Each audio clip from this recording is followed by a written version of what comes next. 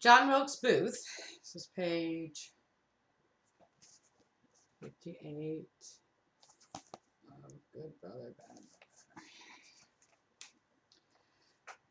John finished out the 1859-60 season in Richmond.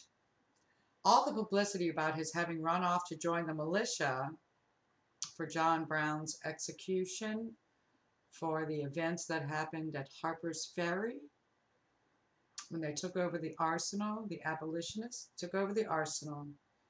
John Brown was convicted for that, and it was a death penalty offense. And John Wilkes Booth answered the call to make sure he got executed. But his joining the militia increased his fame and popularity.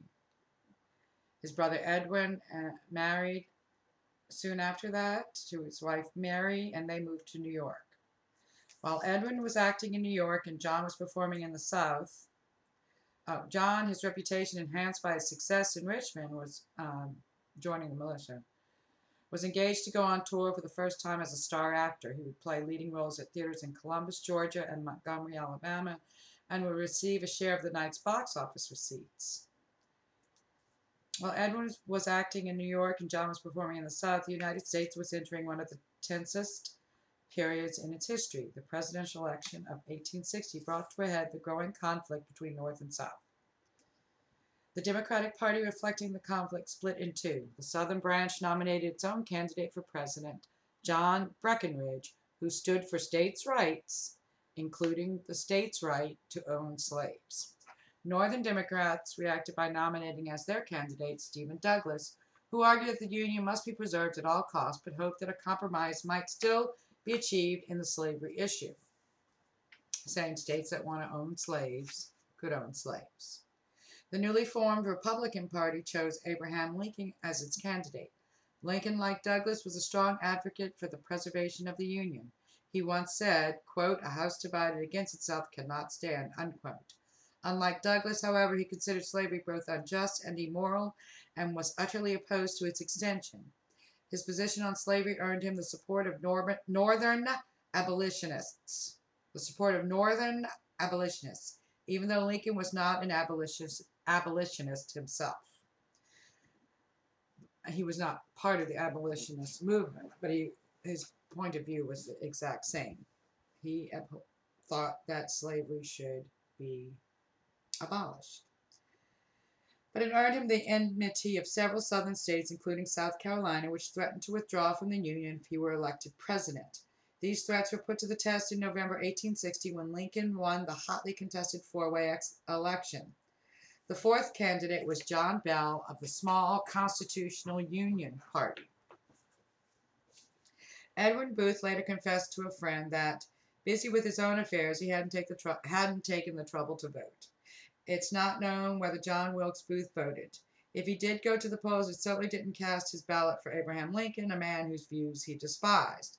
Besides, John had another more pressing problem to deal with. On October 16th, toward the end of his engagement in Georgia, Booth was accidentally shot in the thigh by his manager, Matthew Canning.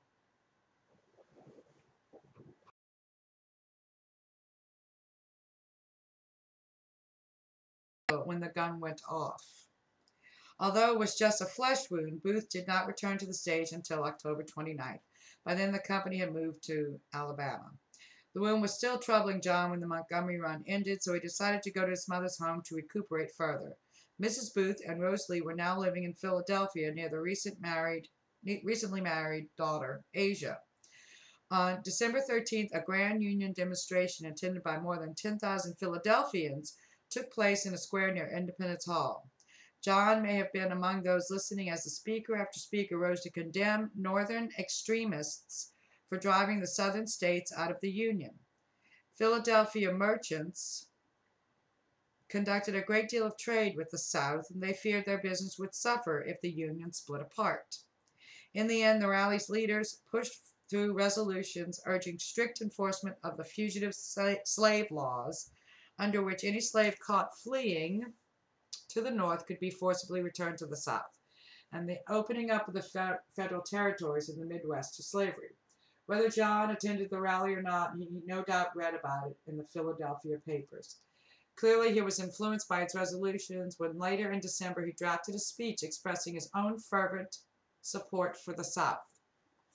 The speech was never finished, let alone delivered, but it reveals the depths of John's feelings.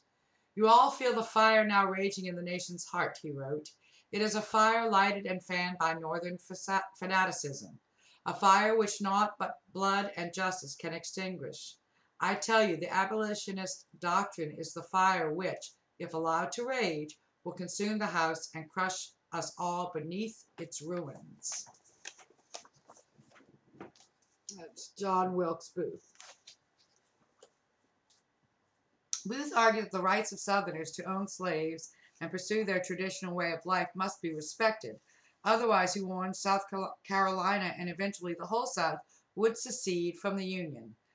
Quote, fierce civil war will follow. And then, what then? Why, God alone can tell the rest, he concluded in a speech he never delivered. But he predicted it right. After he had received a thigh flesh wound.